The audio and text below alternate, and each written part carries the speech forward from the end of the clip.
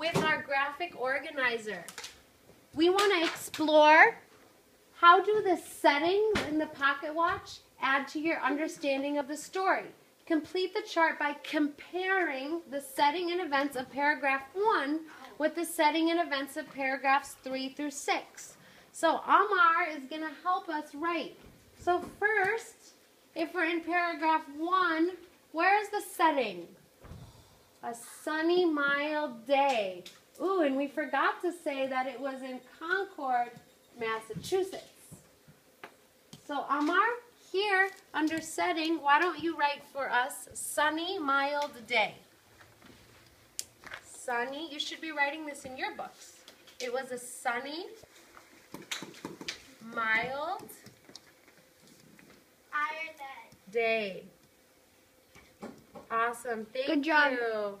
And it's also important that we write that it was on a farm in Connecticut. Connecticut.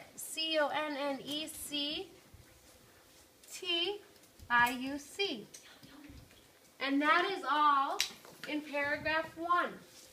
That it was on a sunny farm in Connecticut. All right.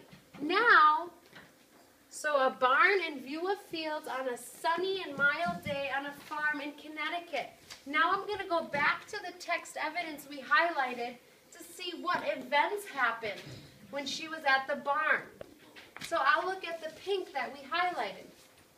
Well, it said she was getting a pail of milk, and it said that she was walking around, getting a pail of milk. So I'm going to write here, I'll write it in pink so we can remember, fetching a pail, that's like a bucket, of milk.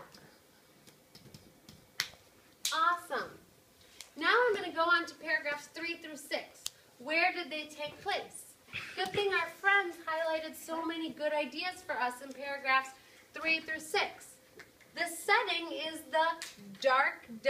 the front room. Here we go, front room in paragraph 3.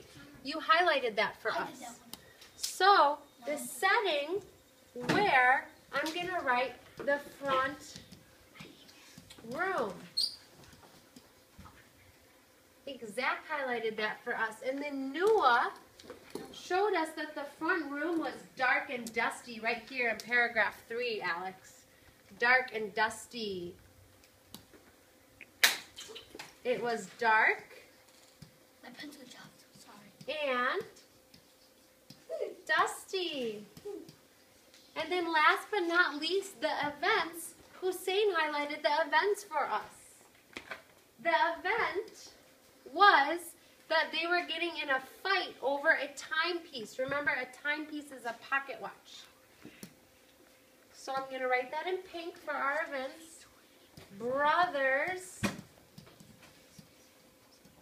getting in a fight over a watch. And I'm thinking to myself, what happened at the end? I'm going to go back to the text to see what happened in the end. What happened in the end, Noah? What did the mom say? She said, where is it?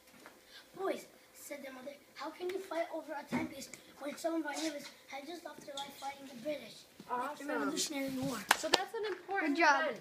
So the mom reminds him, so the mom reminds the boys. And they stop fighting. Reminds the boys.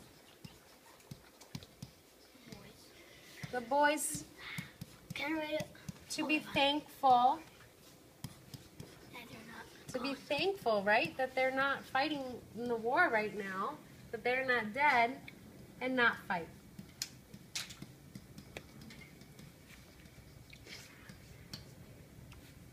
So these are the settings and the events. And tomorrow in class, we will write a short answer response where we compare and contrast the setting and events in this story. Thank you very much.